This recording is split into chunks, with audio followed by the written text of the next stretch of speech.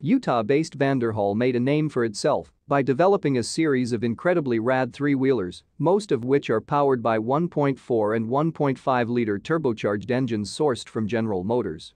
There's also the EDISON2, which does away with the combustion engine and features a fully electric powertrain. The new Brawley is also an EV, but it's substantially different than any other Vanderhall before it. For starters, it has 4 wheels.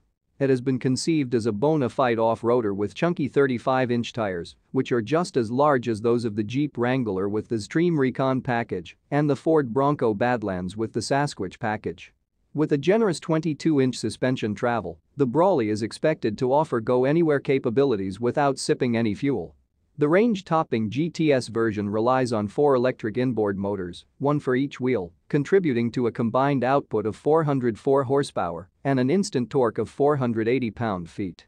The electric motors get their juice from either a 40 or a 60 kilowatt-hour battery pack, providing up to 322 kilometers of range in the case of the latter.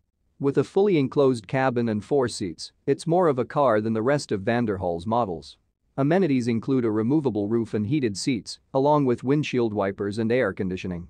As with other EVs, the Brawley benefits from regenerative braking, and it's worth mentioning it features carbon fiber brakes like high-end electric vehicles such as the Porsche Taycan and Audi e-tron GT.